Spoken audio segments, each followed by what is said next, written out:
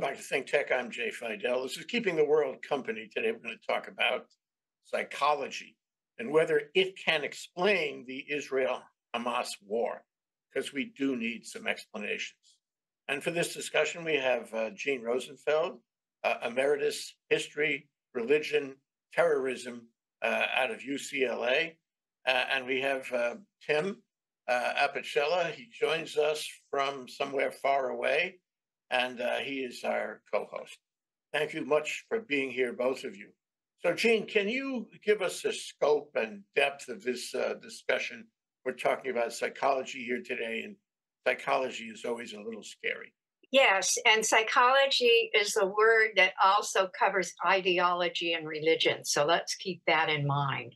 And what Nafees Hamid from King's College in the UK has written is extremely insightful and based on his cognitive science background.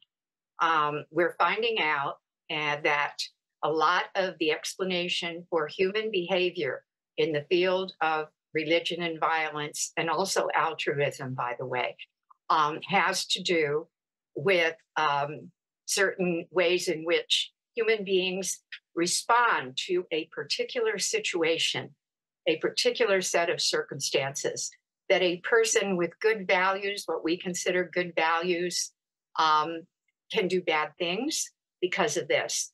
And the field of social psychology has some famous experiments about this that I'm studying. And Hamid also has done some cognitive science on this too.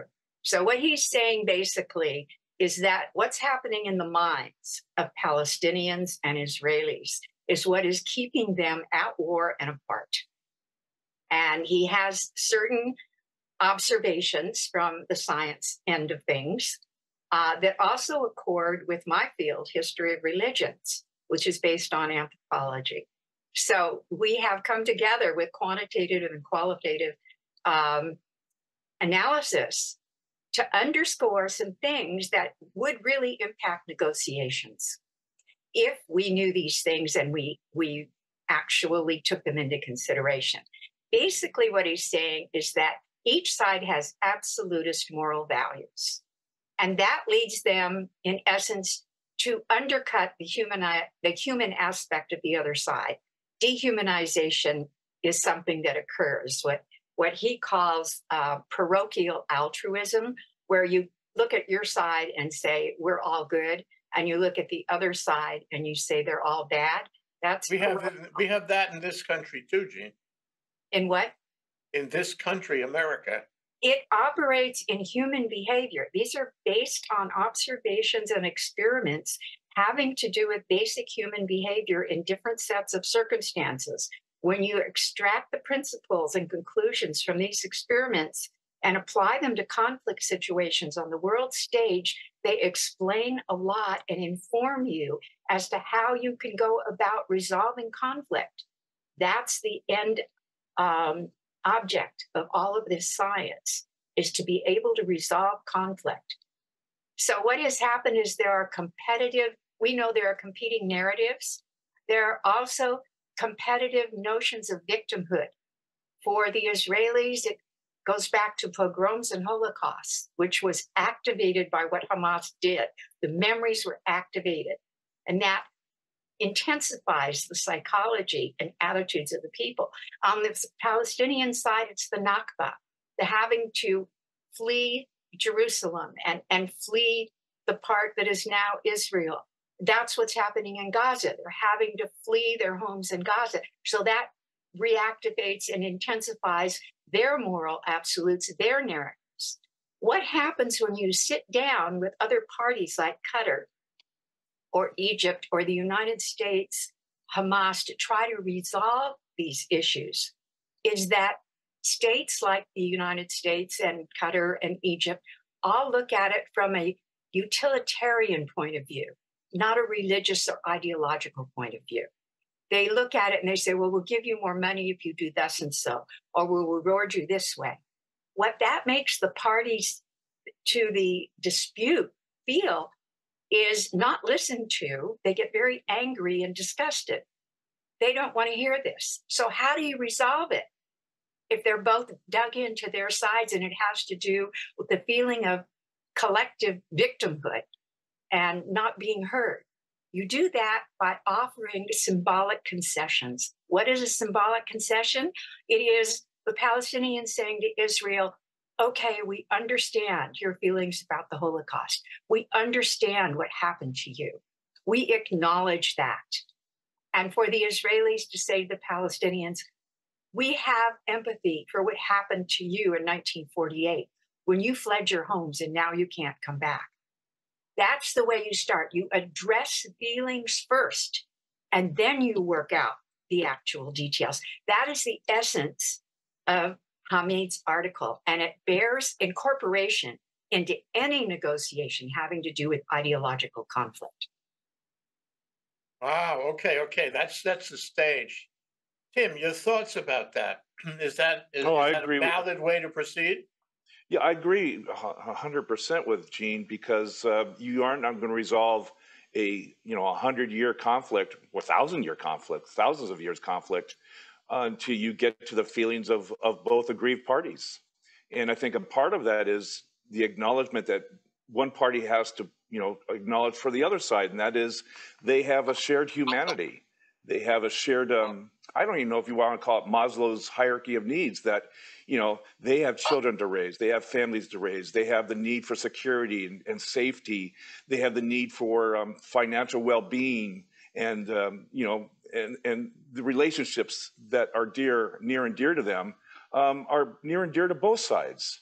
So there has to be an acknowledgement of shared humanity, that one side is not, the evil monster that propaganda tends to paint them as. And then I think also a central part of this is the act of contrition. And that is to say, maybe you're not empathetic, but at least is it possible to be sympathetic to the grievances of both sides, one side to the other? Can you have a shared sympathy? Empathy is tough because you have to dive deeper into what empathy is. But then there's the act of contrition to say, yes, we acknowledge that your grievances are valid, and you have gone through pain, a lot of pain, and that needs to happen on both sides.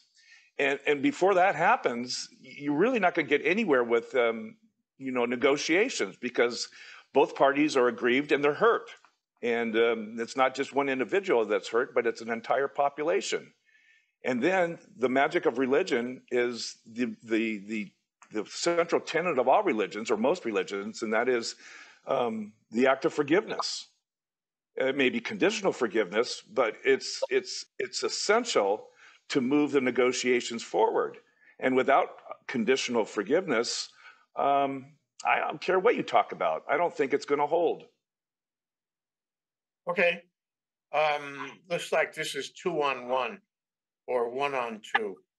Because I'd like to mention a few things.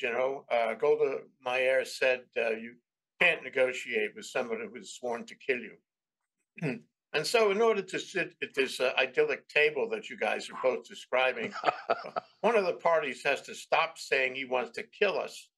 And that is deeply ingrained. Talk about psychology. Those kids are raised from before they can speak to say, let's kill all the Jews from the river to the sea and all that. Today, there was an article, mentioned before the show, by Bret Stephens in the New York Times. And he talked about the relevance of the tunnels and, in fact, the Hamas approach to all this. I can't imagine the Hamas, by the way, agreeing not to kill the Jews and sitting down and being contrite in some way. But Stephens concluded with a really remarkable statement. He said, the fault for every death in this war is on Hamas. And he gave you a complete analysis of that. So the question is, how do you deal with a situation, and I'm not asking you, I'm just raising it rhetorically, how do you deal with a situation where one party is clearly at fault for atrocities that are unforgivable? Can they be excused? Can we forget? Can we forget the Holocaust? Never again, and yet we have again. So I suggest to you that the human condition is flawed. I suggest to you that the way to resolution all through human history has been through conflict, that's war, and then ultimately the fellow, the country that prevails, that has the power. And power is an important way to achieve peace, or maybe it's a result of achieving peace. Anyway, I think you need an in loco parentis figure at this table, this hypothetical table of negotiation. In loco parentis, like the United Nations, which has failed, so forget about that. Like the United States, which used to be the city on the hill back when, but it has failed in that regard, and I'm not sure that it can be in loco parentis. Who can be in loco parentis? Can religion be in loco parentis? Can it provide the moral compass? I'm not sure that the religions of today are the same they were 50 years ago, or even 20. Islam is not really held up as a religion of peace, and the terrorists justify their actions and atrocities by Allah, which is in the Quran. So I'm not sure that you can have the negotiation you guys are talking about with due consideration of all the psychological points. It ain't going to work, not practical. Go ahead, Jean, respond to me. Okay, let's go back to some of our very first discussions when this happened on October 7th, when I believe I made the point that you have a two-track way to approach Hamas. One is negotiation, the other is war. They have to happen at the same time, because what happens on the battlefield determines what happens in the negotiations. So that's from the perspective of realism. You also have to frame the war correctly. What conflict does this resemble, and how were those conflicts resolved? We're talking about the conflicts that are most like what's happening today in Gaza took place internally in South Africa under apartheid and the resolution of apartheid, and also between the UK and Ireland over many, many years, where terrorism and bombings were involved. Those types of conflicts ended with negotiations and reconciliation, particularly in South Africa, where you had a reconciliation committee. You had both sides adhering to moral absolutes, as you do here. Both sides had to agree not to punish one another for their attitudes and ideas. We're talking about the people now. We're not talking about the governments. We're not talking about Hamas per se, and Hamid is talking about Palestinians here on the West Bank too. And inside Israel, there are many that feel a great deal of empathy and sympathy with their confreres. So you start with the intractability of moral absolutes, and you work from there, recognizing that the way you're going to get a concession is not only on the battlefield, but also in recognition of the full dignity and humanity of the other side. You have to stop the dehumanization process while you're in negotiation across the table. That's number one, because it's the dehumanization which excuses the atrocities. War always rises to the level of atrocity of each side.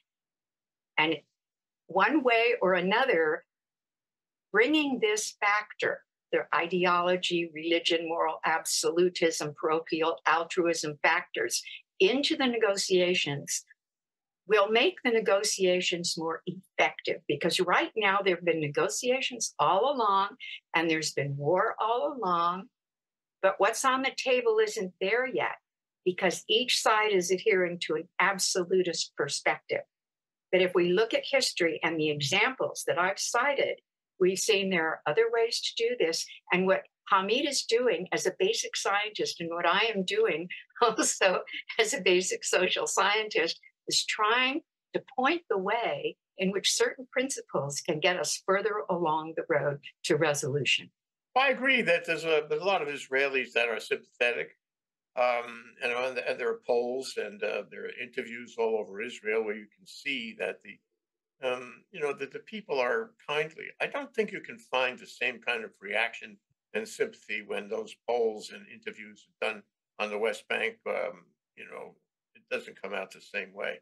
Also, I want to mention, before I let Tim loose on this, I want to mention that, when we talk about negotiation, at least when I think of negotiation, I think of a table. I think of the parties sitting at a table and looking deeply into the eyes of the other, authorized people who represent the warring factions. And then I think, the psychology plays a big role. But first, you got to get them to the table. And I don't think the Israelis are going to be so quick to meet with Hamas, the killers of the children, the holders of hostages and the like all this time. I don't think the parties are going to get to a table. If they got to a table, it might be better. Some of these psychological tools, as you say, could be useful. But before that, we have to look at who's winning the war to get to the table. I mean, in the first ceasefire, I guess the perception was the Israelis were really beating Hamas up pretty well, and so Hamas came to a kind of proverbial table. But right now there is no table, and people they are suspicious of the proxies who are at the table, if there is a table, and all the vectors that are affecting, the communication, if you will, between the parties. Well, Tim, you are our esteemed co-host.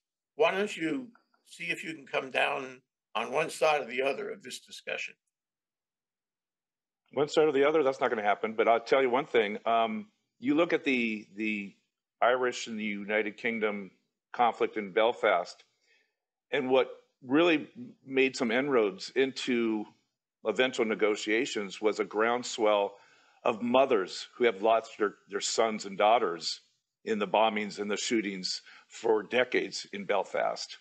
And those mothers locked arms with the opposing side of mothers because both sides agreed to a mutual collateral damage that has taken place on their families and their communities. And there was nothing more embarrassing to see a parade of mothers locked arms with, quote unquote, the enemy to embarrass the government to say, if we can do it, why can't you? And so through a ground up disgust of war and carnage and damage, and and a demand to say enough is enough, we've lost enough. The past be damned, we have to start from the present and try to move forward to end this conflict, to stop the carnage, to start the collateral damage. And I think sometimes that happens in conflicts. I'm looking at Russia and Chechnya. The mothers of the slain soldiers, the many soldiers killed in Chechnya, rose up, and they protested to say enough is enough. We can't change the past. We can't bring our sons and daughters back, but we can do one thing, and that is to move forward and to at least have a ceasefire of hostilities, and try to live with one another. Although there may be borders and walls and militaries on each side of the wall, but at least we could stop the carnage. And I think, to Jean's point, that it's going to take place on a human level versus a tit-for-tat negotiations across a wooden table. Well, you kind of make my point. This is a war of attrition in both cases. And that means you have to have plenty of war before you get to a negotiated result in Ireland or any war that's been, going on for years. It goes to my theory about the stock market, which I've told you before. The stock market goes up until it gets tired of going up. This is the fatigue theory. And when it gets tired of going up, it comes down. And when it's tired of being down, it comes up again. And it's attrition on both ends of that. And every example that you cited, Tim, is a war that went on for some time, and the mothers got sick of it.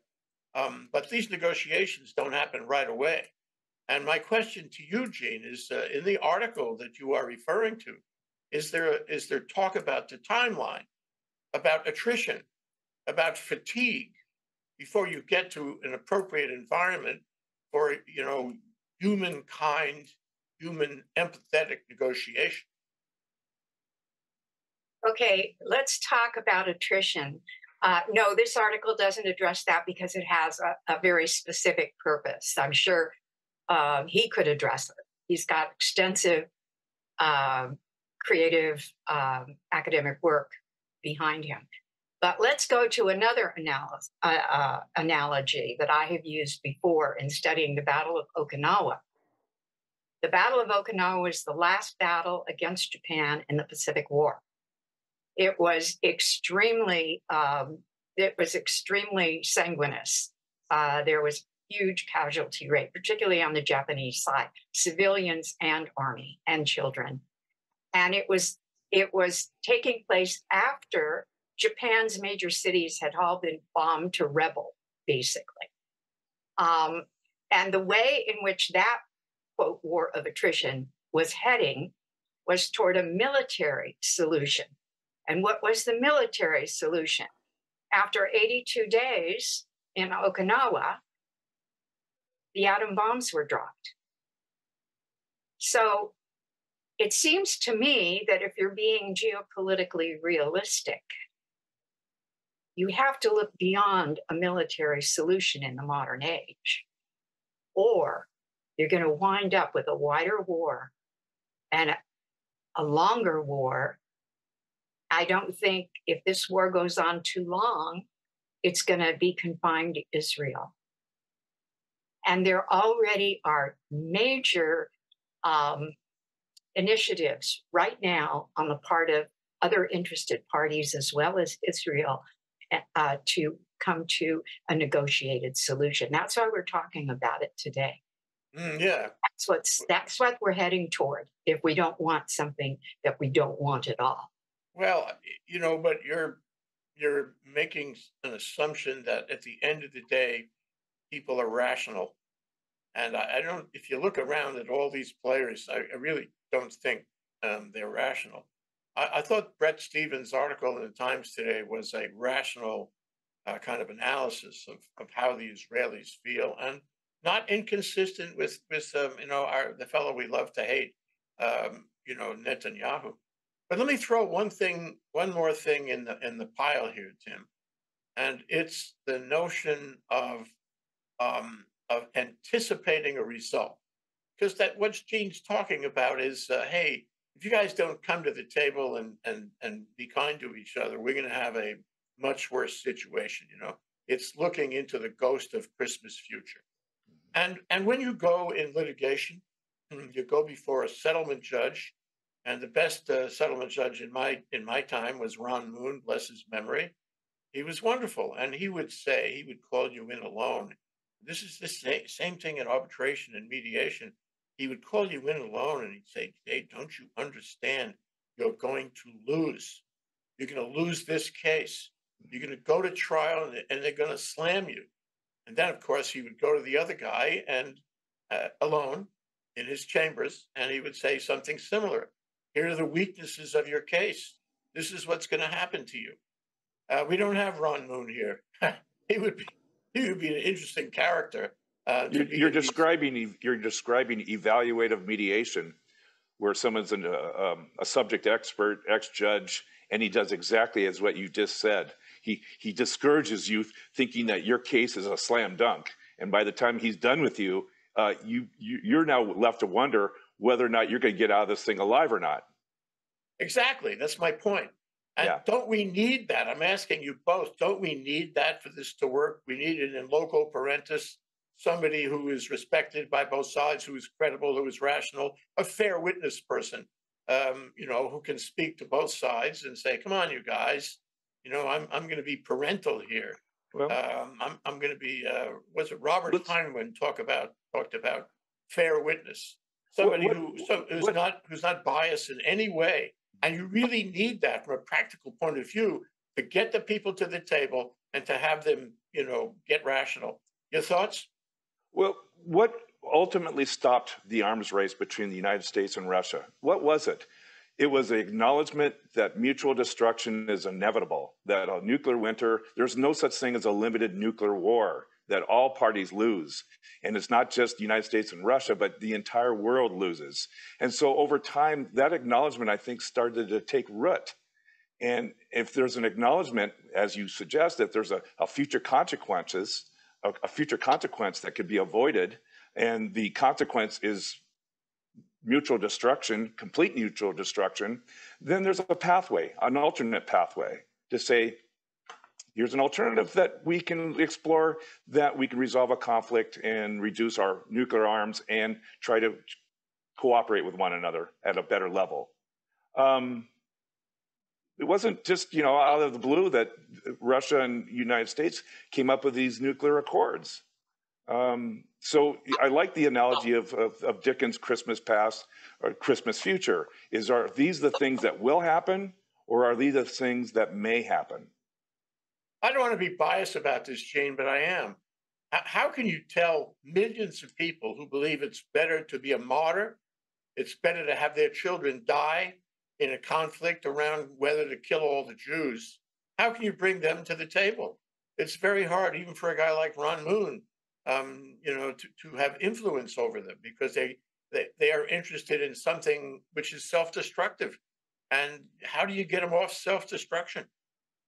Jay, I'm going to do something that may make you a little mad, but I point out, please do, that the attitude and argument that you're making in this discussion validates the experiments on which Hamid's and other social psychologists' ideas and my own history of religions field have basically put forth on human nature. And that is to have a moral absolutist position, that one side is better than the other side. Now, just for theoretical purposes, set that on the shelf, okay? And look upon the other as fully human and just as capable of good and evil as you are, except that you could do what that person did that you hate, and that person could also be as good as you are. That's the big mind change that has to take place, because whether or not you acknowledge it, the symbolic, religious, irrational, non-rational aspect of this conflict is what's driving it. That's what Hamid is saying. And that's what the Milgram and Zimbardo found out in their examinations and experiments in the 20th century on why good people do bad things and what underlies conflict and violence.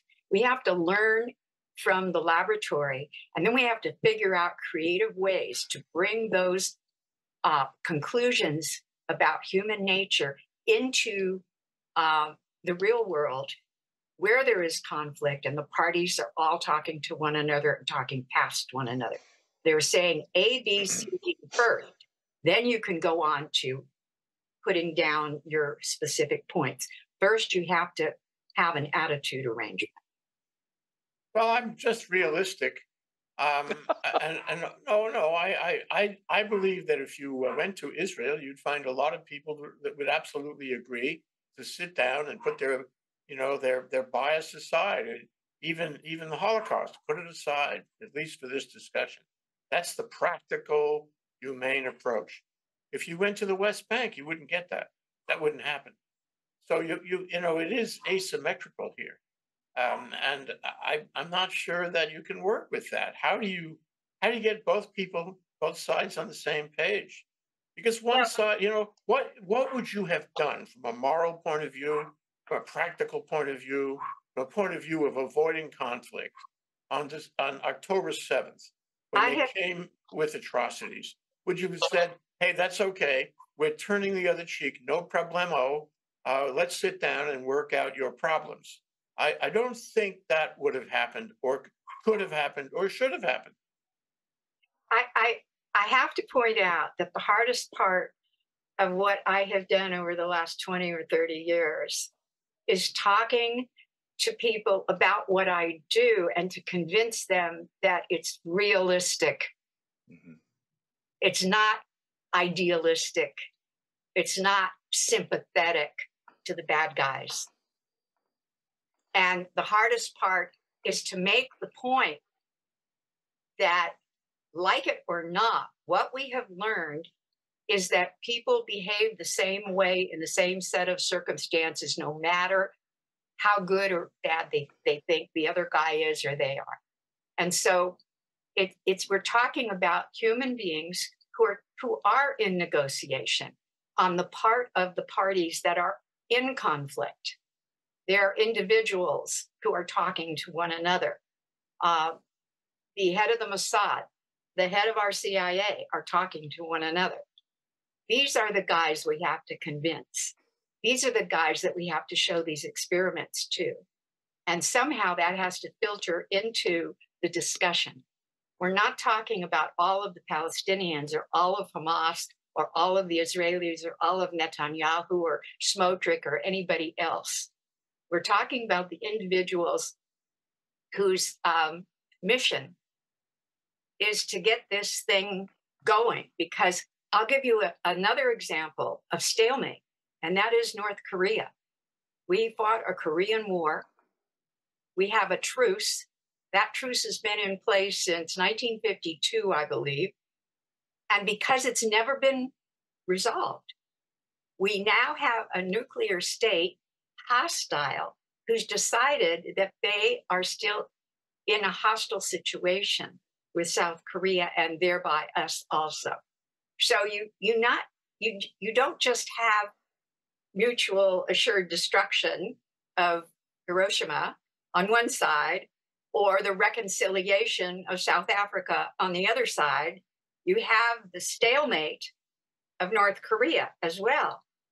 So there are big dogs in this hunt that we need to confront and deal with. And if the lab scientists and the silly little academics like me can throw some light on that as to how we talk to one another, basically, so much the better. Let's give it a try. All right, Tim, see what you can do with that. Okay, let me roll on down the road here with it. I'm going to use some of the discussion points from Dr. Joseph Campbell. You guys probably remember him from the PBS series, The Power of Myth. He was a professor at Sarah Lawrence College. That's my field. and guess what? What he said is that when religions acknowledge, regardless of what the religion is, no matter, is the acknowledgement of the divine creator. And when you acknowledge that each individual has an element or a spark of the creator within them, then it's awfully, awfully hard to say my religion's better than yours. You drape that spark of divinity within the individual. You drape it with the religion of your environment, the religion of your choice. But when you get to the core building block of what religion is the acknowledgement of the creator and the creator within us.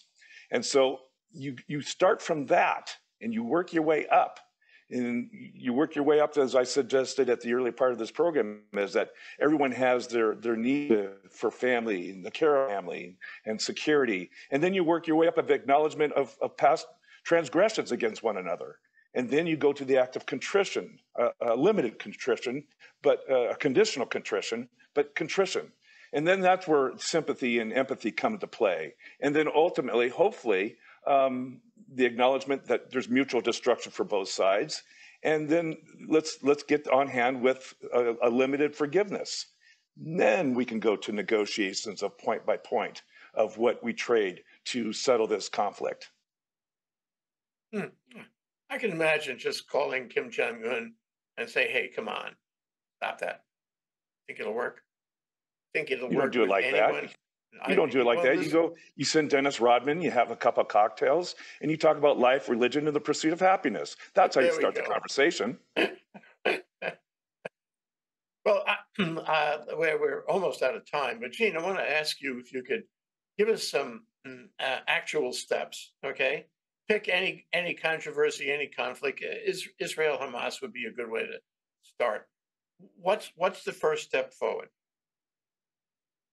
The first step forward is to acknowledge that you're heading in the wrong direction and that you both want to find a different way out. And then to ask the other individual, how do you think we can get out of this? and then saying, this is how we think we can get out of this. And there won't be agreement. And then the next thing to do is to acknowledge the suffering on the other side, to acknowledge their suffering. Yes, you historically for 75, 80 years have suffered this trauma. And we historically for 135 years have suffered our trauma. And we acknowledge the fact that you're human and that you have dignity and vice versa. Now, just the mere factor of these acknowledgments in the work that Hamid has done has made the parties more likely to listen to one another and to make concessions. Whereas if they sit down at the table and they just talk about, well, zero-sum game, this is what we want and under only those conditions, and we'll pay you for this or we'll punish you for that, that makes both parties harden, get disgusted and angry.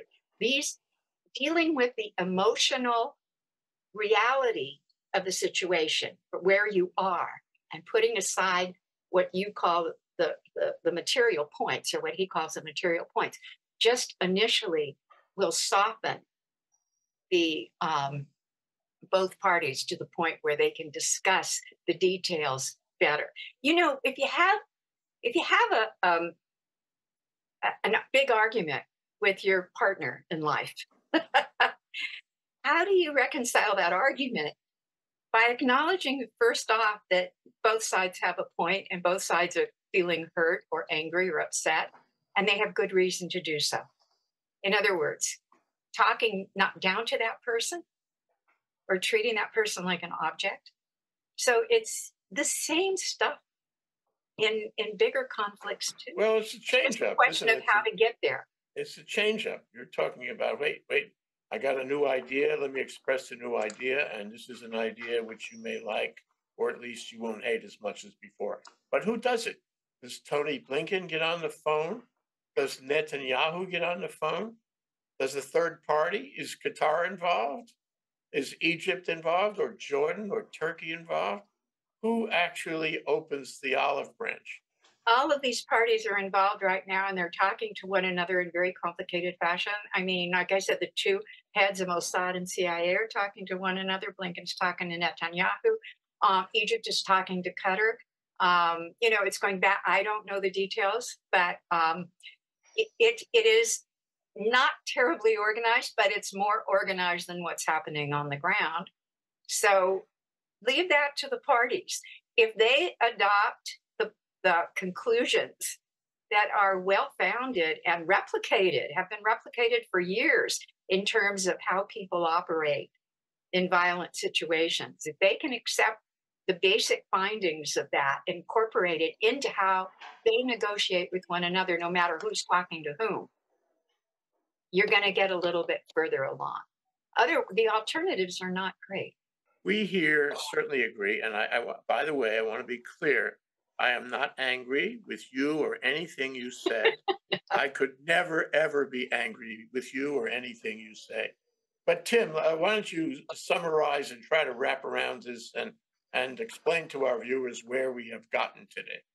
Well, Jay, I agree wholeheartedly with Jean that if you're going to resolve a conflict, you can't do a position-based conflict. You have to use an interest-based format of negotiation, and that is acknowledging the humanity.